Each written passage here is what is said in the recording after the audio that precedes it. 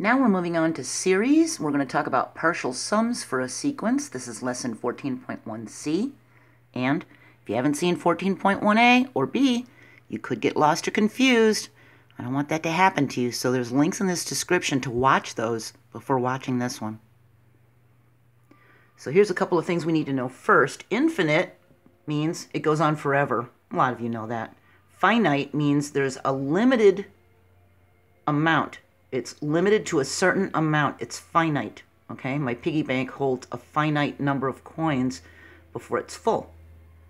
A sequence is an ordered set of numbers, and the nth term is any number we want in a sequence. So we write an n for the subscript a sub n, okay? All right, so a partial sum is the sum of a specified number of terms of a sequence. We can add the terms of a sequence. We have a series. 1, 3, 5, 7, 9, and the nth term would be 2 times n minus 1. For this sequence, we have the series 1 plus 3 plus 5 plus 7 plus 9 plus, we have an ellipses for so on, and then we would add the 2 times n minus 1, and then we would add the next number.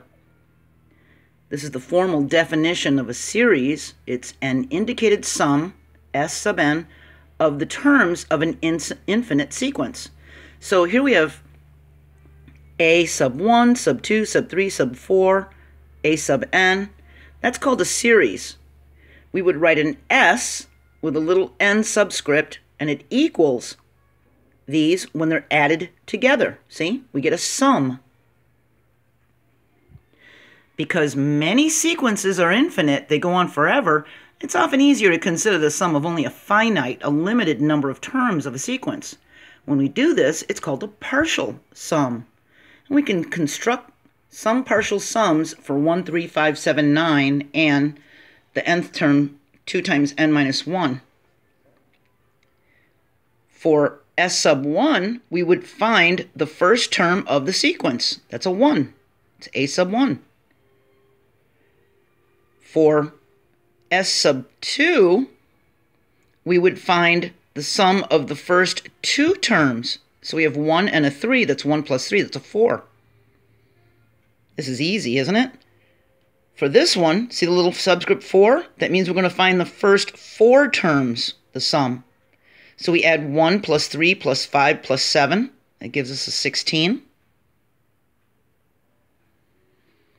We can find S sub 5 for this sequence. Notice that we have positives and negatives mixed together, so we have to be careful when we're adding them. So that means we're going to find the sum of the first 5 terms. There's a little subscript 5 here. So we're going to add the first 5 terms. We have a negative 2, a 4, a negative 6, an 8, and a negative 10. We can add the negatives together and get a negative 18. We can add the positives together and get a positive 12. Then we can add them and get a negative 6. And that's the sum of the first 5 terms. We can also find the sum of the first 3 terms. It tells us there's a little 3 here. So we're going to do the first 3 terms, which are negative 2, 4, and negative 6. We can add the negatives together and get a negative 8. We add the positive 4, we get a negative 4. See?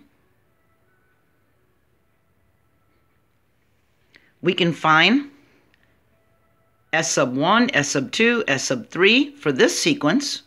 We have fractions. Do you notice what they're doing? They're being divided by 2 each time as they go on. So you know what the next one would be, right? 1/64th? But let's find these. This is telling us it just wants the first one, so we have a sub 1. That's a half, okay? It wants the sum of the first 2, so we have a 1/4 and a half added together. Like denominators, we get 2/4 plus 1/4, we get 3/4. For the first 3 terms, it's 1/4, 1/2, 1/8, okay? Doesn't matter what order we add them in. We get common denominators, we get a 7/8. All right? So that would be the first That would be the first and second added together, and that would be the first, second, and third term added together. See? So that was pretty easy, wasn't it? That wasn't that hard. Our next lesson is going to continue on for 14.1. We've done A, B, and C. Next one is sigma notation. That's 14.1D. We're going to talk about using the Greek letter sigma. That's it right there. We use it to simplify notation when a series has a formula for the general term. Okay? So I hope this was helpful. I hope you're doing well. I hope what I do helps you out. If it does, hit the like button. It lets me know that we're making some headway here. And I'll see you next time, and we'll talk about that Greek letter sigma. Bye.